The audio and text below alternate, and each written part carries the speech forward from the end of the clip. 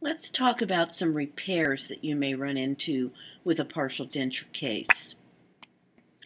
Once in a while, we have the need to repair a removable partial denture, but we should do everything in our power to minimize this occurrence by one, careful diagnosis. And by this, I mean we should really have mounted diagnostic casts to analyze the occlusion on a case. By intelligent treatment planning, adequate mouth preparation, effective partial denture design, and by the proper fabrication of all the component parts of the partial. When you know you have to do a denture repair, ask yourself the following questions. 1. Can I make a repair using the denture alone? Like a broken tooth on a complete denture where all of the teeth are in line and the occlusion opposing it is pretty natural. 2. Do I need other teeth on that same arch in order to make a repair? For instance, if I'm going to add a clasp, I need both the partial denture, but I also need the natural teeth showing on the cast so that I can bend that wire to place it around that tooth. Or if I'm going to add a tooth to an existing partial that's next to two adjacent natural teeth. Ask yourself, do I need an opposing cast mounted for development of an occlusion involved with my repair? Let's say I'm going to repair an old partial and we're going to extract 4 anterior teeth and we're going to add 4 teeth to the existing partial. You're going to have an opposing cast for occlusion in order to establish that occlusion for the new repair that you're doing. Then the other thing, do I need new tissue surface on which to work? Do I need to have a reline impression as well as some of these other things? On this slide you can see an example, first of all, of that single complete denture repair where the denture is thick and other teeth are provided on the denture. There's a good facial profile and the crest of curvature is pretty straightforward. On this particular case, and if the occlusion opposing that denture is pretty normal, you can go ahead and make that repair without having an additional cast board. So this is an example where repair can be made without making a cast.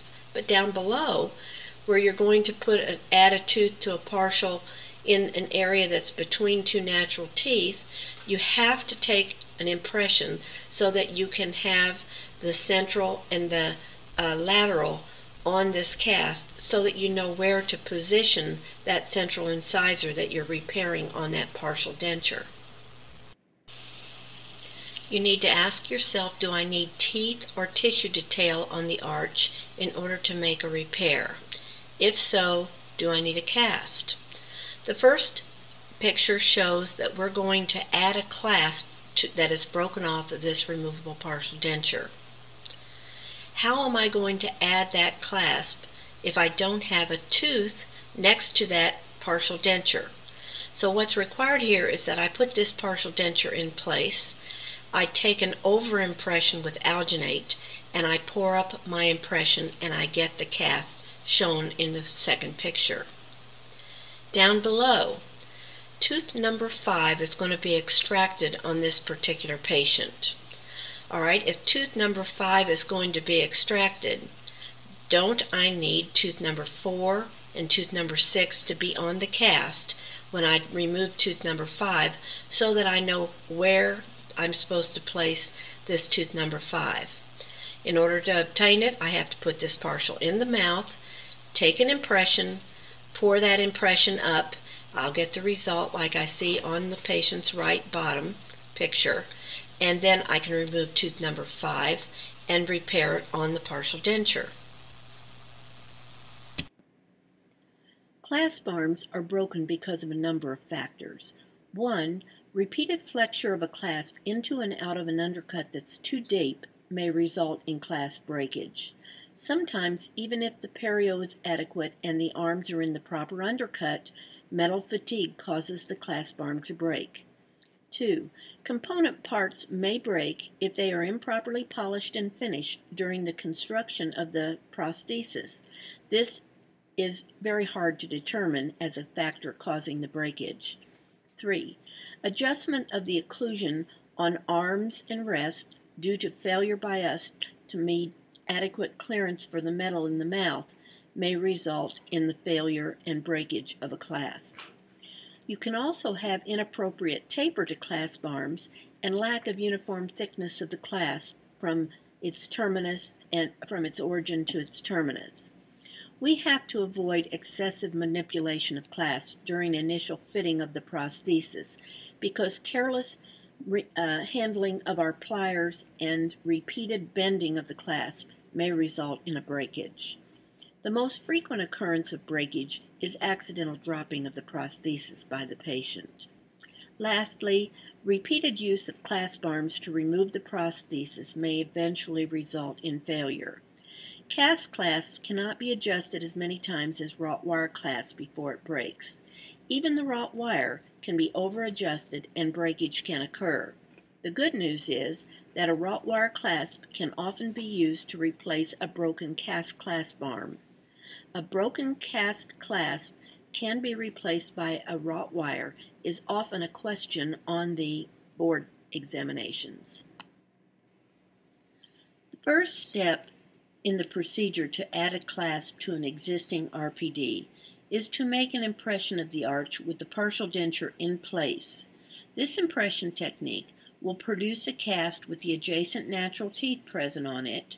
These are the teeth that will be needed to bend the wire for the partial and to add the actual clasp to it. Realize that you need those natural teeth in the arch that are not on the partial denture in order to be able to bend a wire that will fit in place on the partial denture. Place the partial denture in the mouth and make an over-impression using alginate. When the alginate is set, remove the impression from the mouth, and very likely your partial denture will remain within the impression.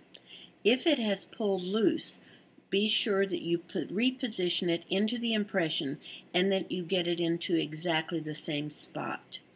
Also check to make sure that you have a good impression in the area where you're going to make the repair. If not, you maybe need to take a new impression. The next step is to lubricate the plastic area of the partial denture with a material like Vaseline to prevent the stone or the gypsum product from getting into the acrylic pores. Next, block out any undercuts in the acrylic with either wetted paper towel or wetted tissue. You can also use block-out putty, which I'll show you in a couple of minutes how to use that.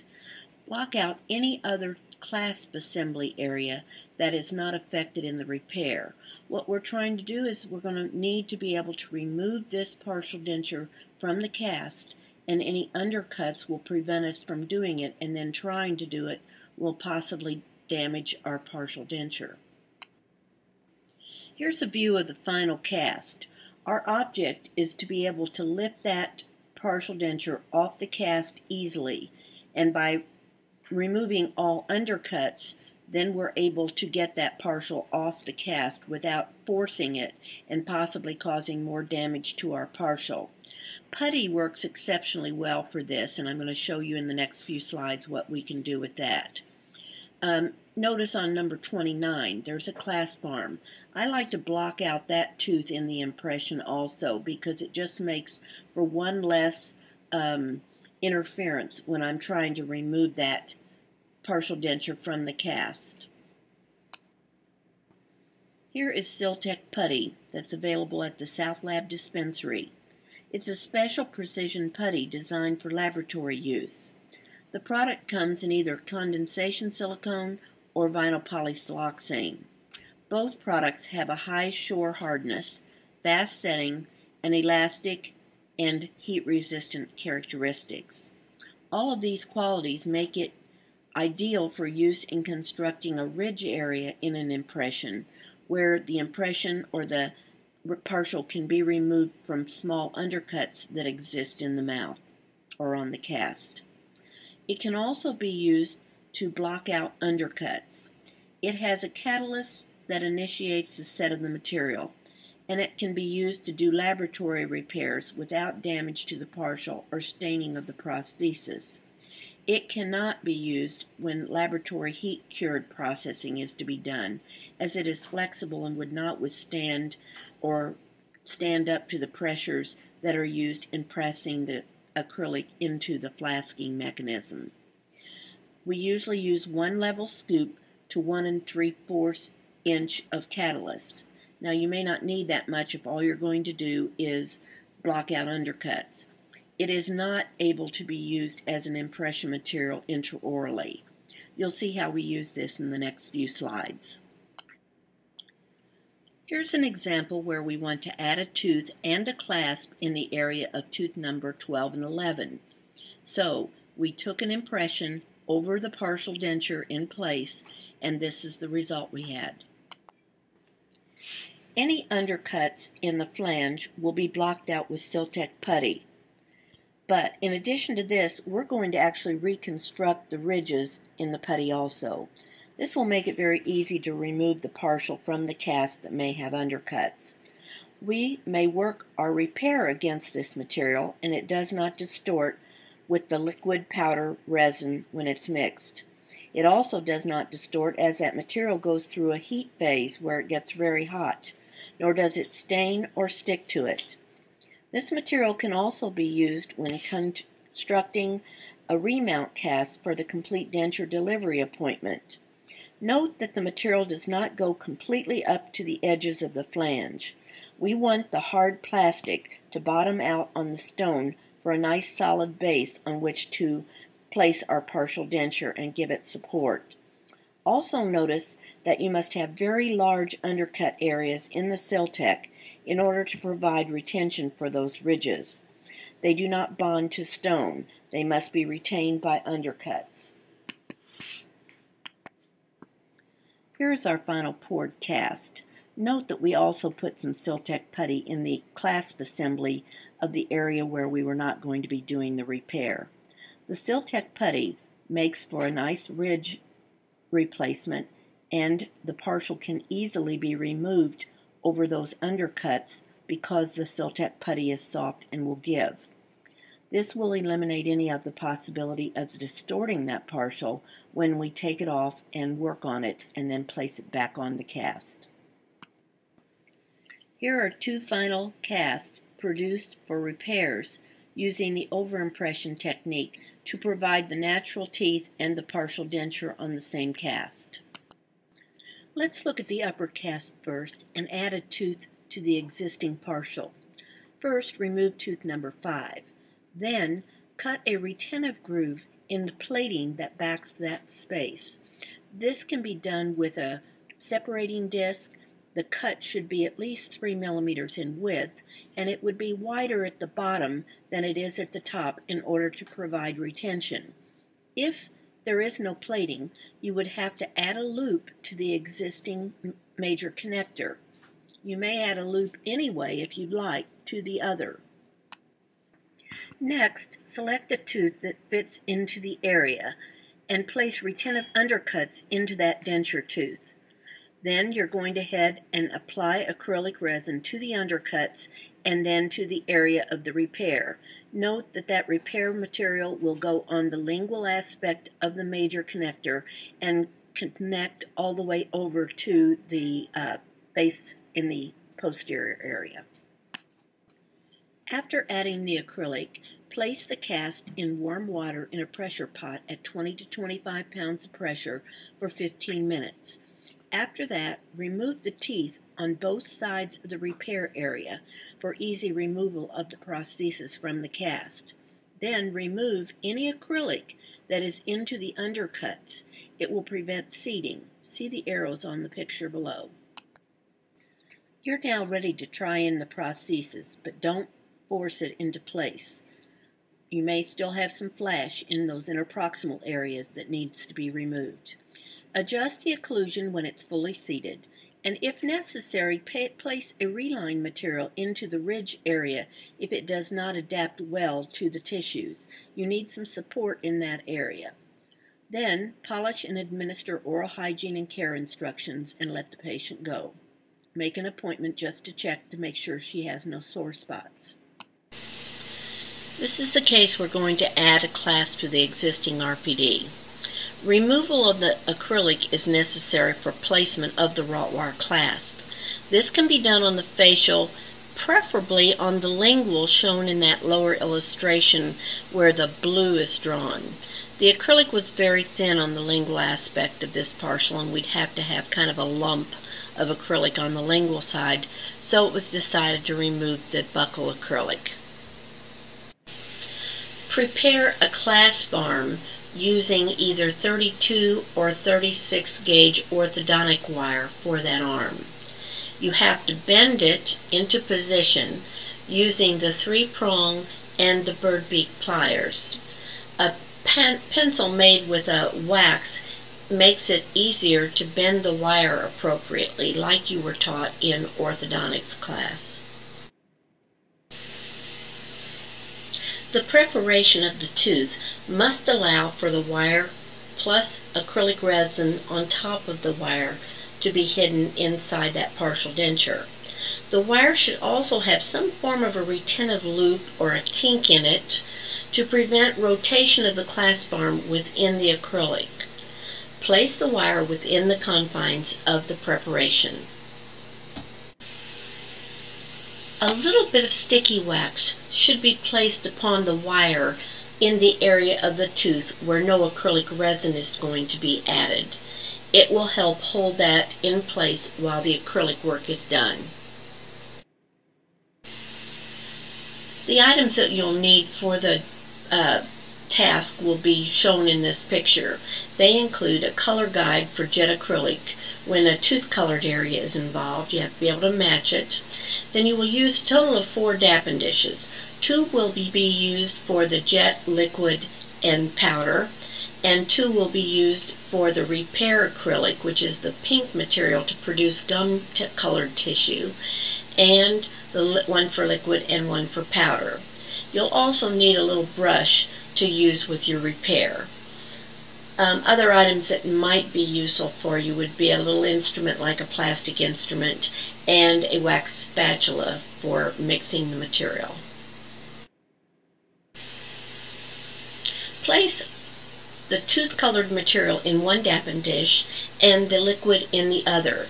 Then, using the little brush, dip the brush into the liquid and then into the powder and place the material in the tooth area that you have prepared.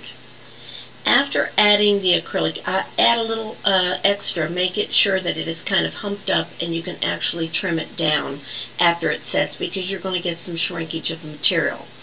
After adding that material, place it into a pressure pot for about 15 minutes with warm water and about 25 pounds of pressure. After that has cured, remove all the stone and polish the acrylic repair area using the necessary burrs, pumice, and acryluster. To deliver the partial denture, first check for flash. Make sure that there's no excess acrylic in the areas that would go into the undercuts next to the natural tooth where you'd made the repair. Also, do not force that into the patient's mouth, but also check any undercuts on the tooth where the clasp and the acrylic may be interfering with seating the partial denture. If the clasp arm needs to be adjusted, adjust the wire using a bird beak clasp. The rounded end should be on the inside portion of the clasp. Start at the origin of the wire from the acrylic and slowly bend that wire until you reach the terminus of that clasp arm. You'll ensure better results using this method. The wire should be in contact with the tooth from its origin to its terminus. The tooth should not feel any pressure once this partial denture is seated. Clasp arms are passive in their terminal position. What do you do about fractured occlusal rest? Improperly prepared rest seats during the rest preparation phase of construction of the partial denture is where this type of problem usually happens. It's failure to adequately prepare enough material from the tooth. Failure is assumed by the dentist, and repairing it by soldering is very questionable. Laser welding is a possibility for you, but you need to weigh the cost of making the repair versus making a new denture. Fracture of the occlusal rest almost always occurs at the marginal ridge area where insufficient reduction of the rest seat has occurred during mouth preparation. The repair can be done by soldering the rest. It's first necessary to alter the rest seat to deepen the area of the interference. Sometimes it's helpful also to reduce the opposing tooth cusp. Place the prosthesis in the mouth after the preparation is done and make an over-impression pulling the partial denture and pour the cast. Send it to your lab and they will adapt platinum foil to the rest seat and replace the partial denture on the cast. Then, using a fluoride flux, gold solder is electrically fused to the platinum foil and the minor connector. This repair usually works well if additional mouth preparation has been done before the procedure is done. Sometimes breakage occurs in other areas of components. This failure occurred where there was insufficient bulk to the base attachment area. The amount of metal support in this area was very questionable. More base attachment should be present and extend up to and using the guide plane area. Sometimes inadequate design on our part or how the lab executes our design may be the problem, but you need to be aware of the features of a good framework and reject those that are not good. Sometimes this occurs because of abuse of the patient, the most frequent one being that they drop the prosthesis. Repeated adjustment to an area or bends beyond the tolerance of the material will result in breakage. Soldering will not work on this prosthesis in the area where the flange is broken. It will not usually work when a major connector has been fractured. Note the small connections in the area between the major connector and the base attachment. A remake of this prosthesis is indicated. Careful inspection of any framework when it is returned is necessary to determine any framework flaws that might result in a disaster later. 2 additional frames are shown in the bottom right pictures. They should have been rejected at the point where you received them from the laboratory. This lab actually should never have sent them out to the dentist in this condition. Assume that the abutment tooth number 31 is to be extracted. We can repair this by adding acrylic resin and a tooth in that area. If you wish to have it completed before the tooth is extracted, you would, first, make an over-impression, pour the cast, cut the tooth to be extracted off the cast, and then add a tooth and acrylic resin to cover the area and the retromolar pad if possible for additional support. I do not remove the clasp arms and use them to help retain the denture tooth when I do this type of repair. You may also wait and make an impression after the extraction has taken place and add the tooth at that time. Just keep in mind that it is easier to make this type of repair if you have designed the partial for the loss of the tooth. If it's a questionable tooth, you will want to design the partial as follows.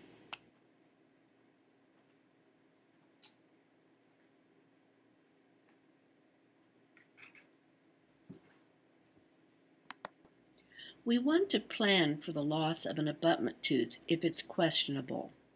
On the left, the major connector finish lines are placed anterior to the posterior edentulous area. Base attachment is then placed in the edentulous area, but there is no major connector in that area.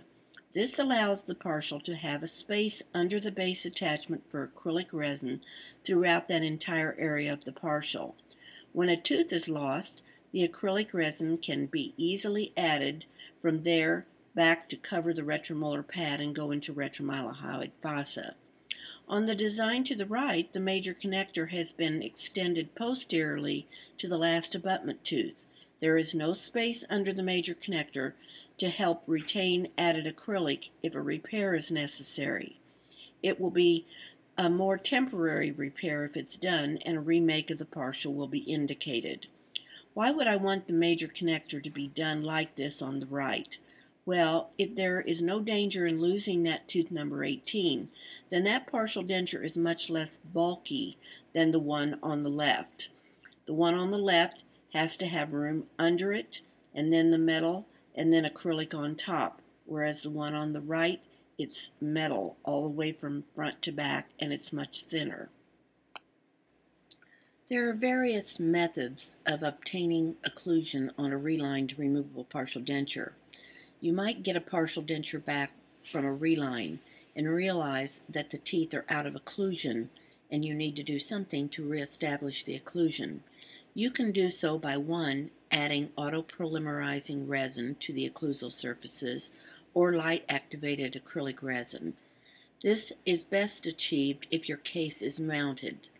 It's hard to do on each tooth when you try to do it in the mouth. You may also send the case back mounted to the laboratory and have them remove the old teeth and set new teeth and reprocess the case. This is relatively expensive, and then it makes you wonder whether you should have remade the partial in the first place. 3. You can fabricate metal occlusal surfaces and have them placed on the denture teeth. This also requires mounting. A reason for doing something like this might be that all the opposing dentition is in metal and it will preserve the occlusion for you. In this example, the patient was real unhappy with this complete denture over a partial denture because the occlusal plane ran downward. It went downhill and the posterior teeth were evident when she opened her mouth. They were hanging lower than the anterior teeth. So what was needed was we needed to remove all of the posterior teeth on the partial and on the complete denture and reset those teeth in a superior position so that we didn't get that effect of seeing all gums in the posterior area. So I need to ask myself, do I need an opposing cast mounted in order to develop the occlusal scheme with this repair? And the answer is yes. So I need both an upper and a lower cast, and I need this case to be mounted in order to be able to do my repair. Sometimes failure in this area is not all the responsibility of the student. This particular patient reveals huge tuberosities that needed surgery in order to place those teeth at a decent plane of occlusion, but the patient refused to have surgery. One other thing must be considered. Do I need a new tissue surface on which to work? If the partial doesn't fit very well against the tissues, then we can reline the partial and replace all of the teeth at once. This is basically what's involved with a rebase. The steps we would do for this procedure are outlined on the slide. But think about it. If I'm going to replace all the teeth on the existing partial, I'm going to be paying for acrylic work to be done. So why not have a new impression in the tissue area and recreate almost a new prosthesis? Only the framework would remain from the old prosthesis. I must remove, though, any undercuts that are in the current prosthesis before I take my impression. If you want a new tissue surface in the partial, you're first going to remove any undercuts and pressure spots in the partial.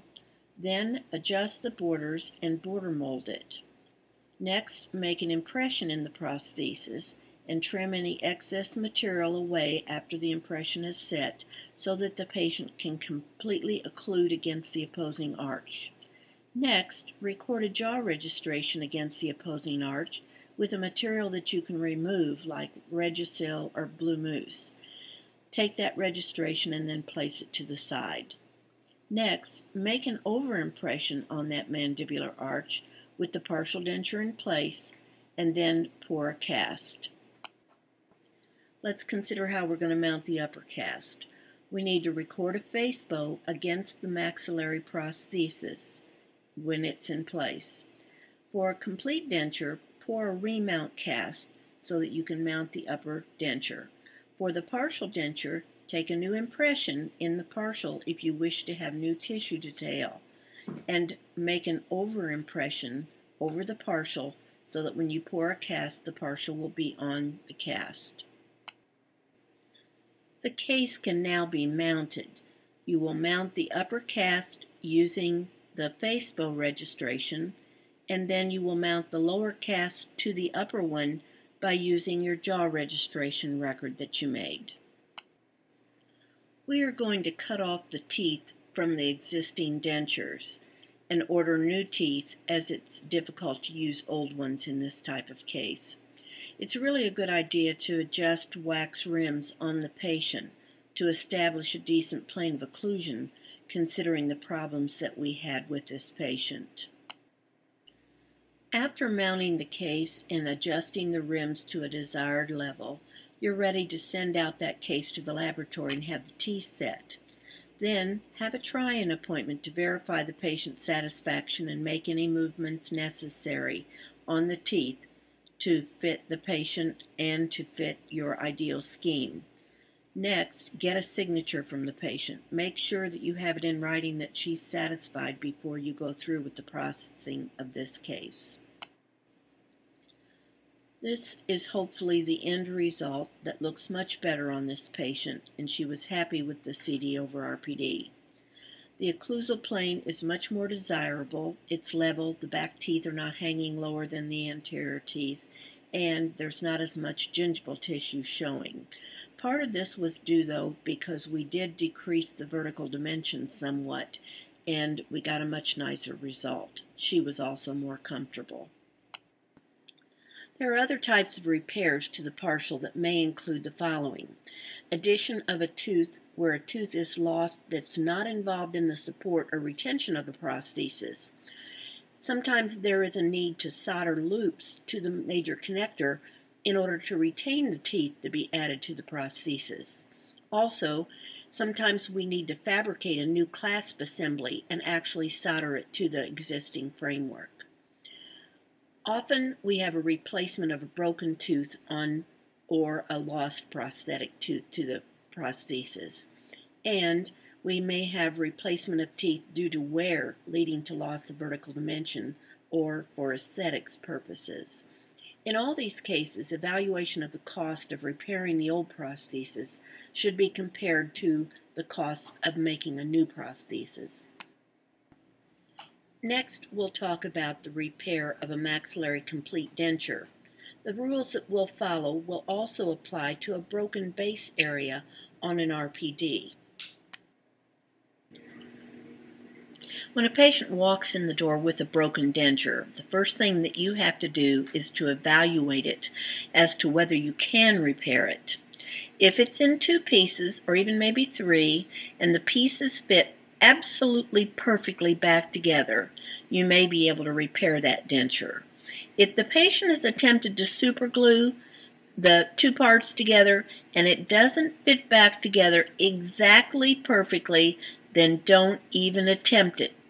You may want to consider whether or not you made the denture before you repair someone else's denture.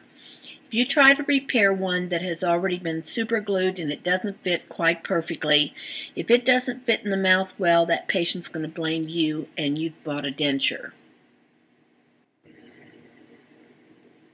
Here's the denture that someone brought into the clinic, and it's in 2 pieces. Those 2 pieces look like they had a clean break, and we're going to try them back together.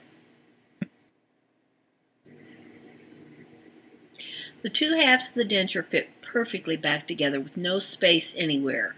There doesn't appear to have been any kind of glue added to these 2 pieces. Sometimes there can be more than 2 pieces and you can still fit them back together. They can all be repaired. The hard part is to have all 3 of those, you're holding them together, and to do some steps that are following it. You need to tell your patient that this is a temporary measure. It should last a while, but sometimes they break because the denture didn't fit very well to begin with. Also, you need to tell the patient that that denture will discolor over time, that repair material. Now, I suggest that you get an assistant to help you with this particular activity. Place the two pieces in perfect alignment next to each other and place sticky wax on the outside, not the tissue side, but the other side of the denture, and sticky wax it liberally from the beginning of the crack to the end of the crack. You may now do one of two things.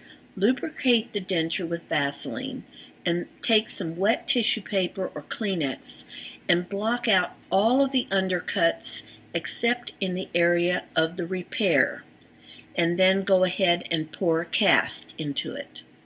The second thing, if you have laboratory putty available to you, you can use the laboratory putty and fill up the denture up to about 2 to 3 millimeters from the length of the flange, and place some really large undercuts into that putty and pour a cast.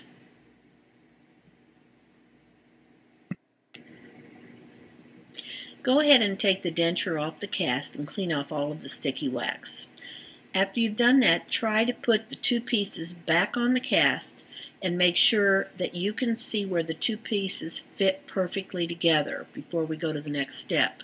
You really want the edges of that flange to bottom out on stone for stability.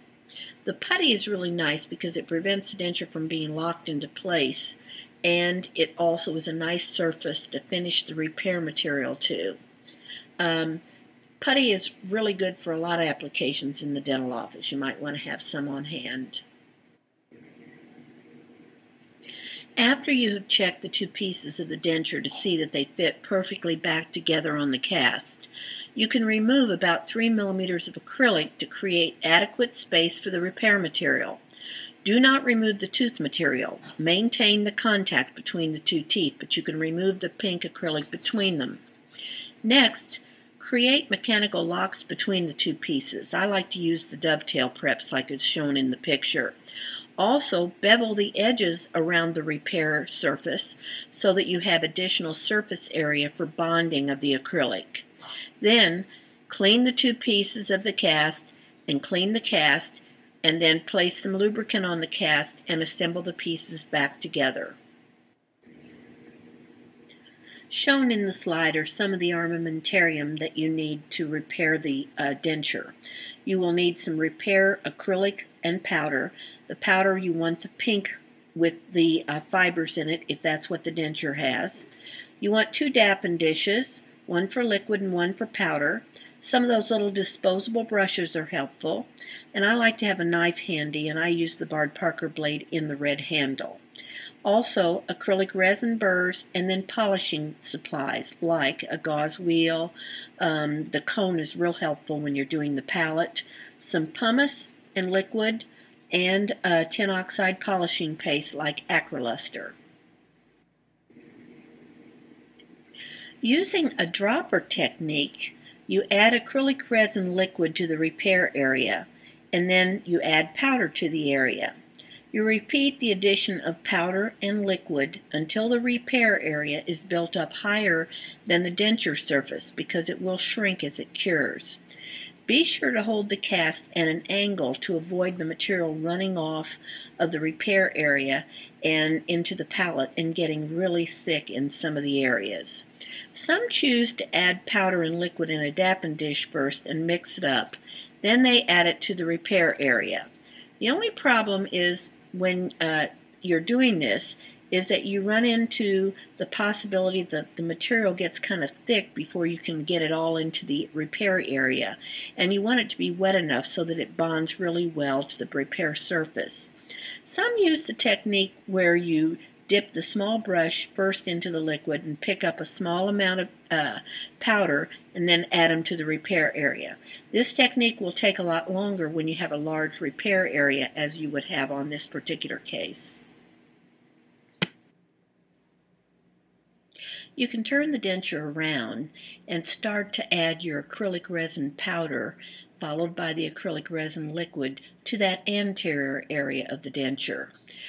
You can also mix the material up if you want in a dapping dish and add it that way, or you can take the little brushes and dip it first into the liquid, pick up a little bit of powder, take it to the area, then go back and get some more liquid. What I do at the very end, again, you build it up a little bit taller than the denture, but at the very end what I sometimes do also is I'll take and go back to the liquid, because invariably I've gotten some material on the facial surface of the tooth. So I dip my brush in the powder, in the liquid, and then I'll take that and put it right up along the side of the tooth and spread out my bristles a little bit by pushing up against the tooth, come down and make a dent right at the cervical portion of the tooth. What that does is it gives a little bit of a simulation like it is marginal gingiva, and it looks really nice. It clears off all that excess acrylic from the facial surface of the tooth and leaves me less polishing. When you're done applying the acrylic and it starts to lose its gloss, you don't want that glossy surface, go ahead and place the final product into a pressure pot with warm water in it. Do not use hot water because monomer will boil rather easily, and when it boils, the bubbles will come up and be incorporated into your new acrylic, making it very porous. Also, when you place it in that pressure pot, make sure that the water is all the way up to the top and it is almost starting to come over the edges.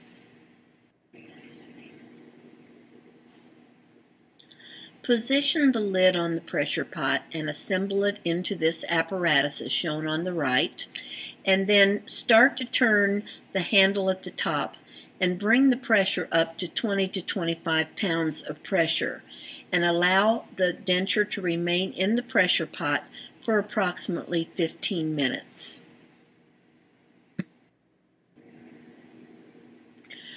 Whenever you remove any denture repair from a pressure pot, first release the pressure valve to let the excess pressure out of the pot before trying to remove the lid. Otherwise, that lid could possibly fly up and hit you in the face.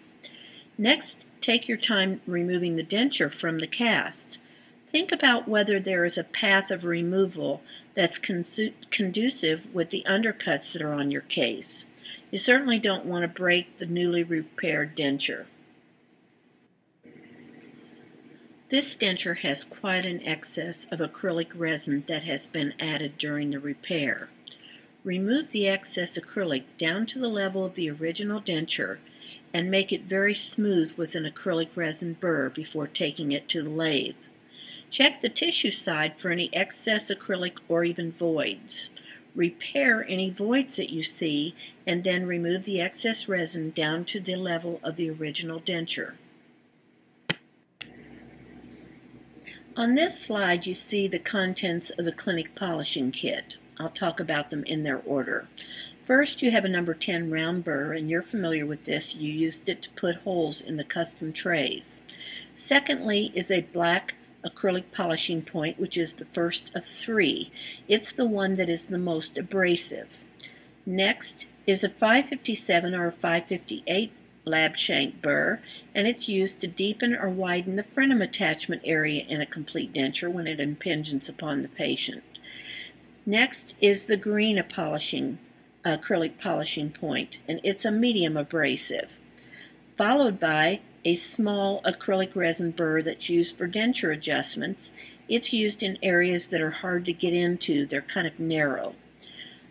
Then it's followed by a tan acrylic resin polishing point, and it's the least abrasive. It's the one that puts more of a high shine. These 3 polishing points are usually used in that order that we just saw them, and they're used for smaller adjustment areas. If you have large adjustments, you need to take it to the lathes. Next is a large acrylic resin burr that's used for denture adjustments, and the very last one is a very large deep cut acrylic resin burr that you want to reserve for soft liners and for those tissue conditioners to get them out of the denture. After the acrylic resin is completely set, you will polish and finish the repair area using a wet pumice wheel with pumice and or a felt cone with pumice in the palatal area. The cone is really good for that particular area because it gets in that hard to reach area. Then you're going to rinse and dry the denture and follow it with a final shine placed with tin oxide, an example being Aqualuster, on a dry gauze wheel that is used exclusively for that material. If you find your denture is not set after your 15 minutes in warm water, that may be a result of someone dipping that little dropper back into the bottle of liquid and allowing it to touch the powder before it goes back into the bottle. When you get any of that powder back into the bottle of liquid, it contaminates the liquid and then the material does not set up adequately.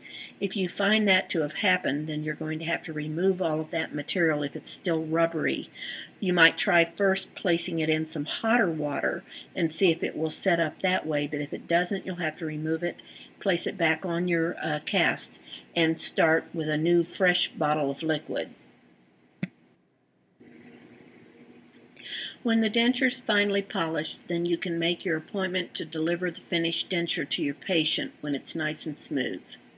It's a good idea when you deliver that denture to apply pressure indicator paste to the inside of the denture and seat the denture.